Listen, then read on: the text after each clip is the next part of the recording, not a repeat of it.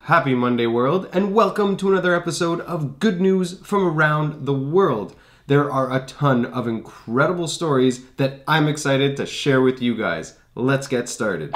Did you guys know there's a walking fish? I'm serious. A walking fish was just discovered in the Himalayas. This is called a snakehead fish, and it lives in the water. It doesn't even have legs, but it actually comes out of the water and kind of slithers around like a snake. It's a fish, it has gills and it breathes underwater, but for some reason, every now and then, it decides to come on the surface, and it can live for up to 4 days on land. I didn't know that this fish existed, and I would never expect for it to be in the Himalayas. If I'm gonna discover a new species of fish, I'm not gonna look up in mountains. This makes me think that mermaids could possibly exist.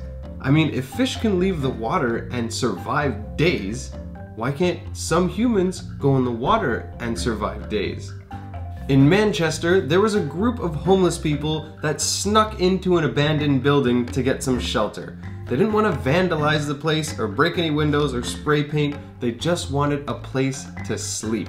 Little did they know that the building was recently purchased by Manchester United football stars Ryan Giggs and Gary Neville. Now, when these two got a call that there were homeless people occupying the building that they just bought, they decided to let them stay. They weren't renovating the place for a few months, so why not let the homeless people stay in the building and keep warm out of the rain and the cold weather? When the homeless people heard the news that they were allowed to stay for months in this building, they were so happy that they decided to clean the place up. They wanted to leave it better than when they found it. Let's get real.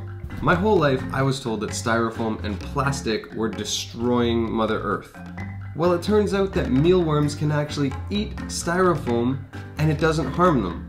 They eat it and they have enzymes in their digestive system that break it down. And when it passes through their body, all you get is waste.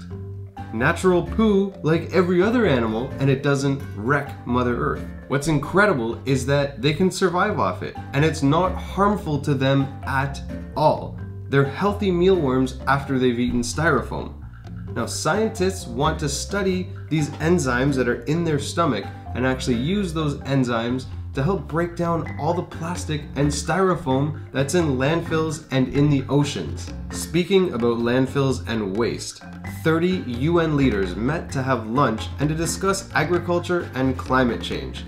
Now, the chef that was making them lunch decided to create them a special menu that was called a landfill lunch.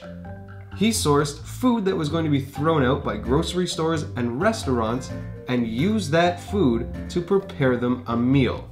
Now, it wasn't rotten, disgusting food, but maybe it just wasn't pleasant enough to be shown in stores or served at a restaurant. I doubt these leaders expected to be served the food that landed on their plate, and the chef had a menu that explained everything that was there that they were being served. On the coast of California are about 700 acres of beautiful land owned by Bill Richardson. Now, this land used to belong to the Kashia tribe for the Pomo Indians. Now, these Indians used to live there, and they would hunt and they would fish and they would live for generations on this land. The Indians were removed from their land 200 years ago, and since then, the Richardson family has owned the land. Now, Bill Richardson currently lives there with his family, and he's decided to give the land back to its native Indians. Earth now has its very first drone airport. In Rwanda in Africa, an airport opened up that is just for unmanned aerial vehicles. Now, these drones are going to be bringing supplies to a remote place in Rwanda. Now, if you were to walk or try and drive, it would take days or maybe weeks to get to this remote place. Now, it's very important that they receive medical supplies and food and books and water and things that we get from our local grocery store. There's no one controlling these drones. They know exactly where to go and what to do. They go to different docking stations where they can get recharged or exchange batteries, drop off supplies, pick up more supplies, and move on to the next destination. That's it for today's video. I hope you guys enjoyed. Click the like button if you like this video and subscribe for more good news. I'm curious to know, what was your favorite story in this video? And if you have any other ideas for future videos I'm gonna make, let me know in the comment box below. Oh, I have a challenge. I want you guys to high five a stranger today. It'll probably make you smile and it'll make somebody else smile. Happy Monday, guys. High five. There's a new program being introduced into the school system that's 2 15-minute sessions of meditation. The students are asked to sit in silence, to breathe deeply, and to relax their mind.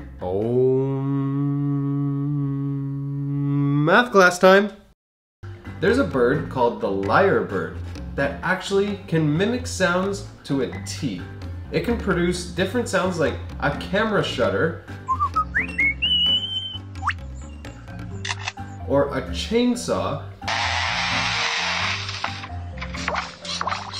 that sounds exactly like those items.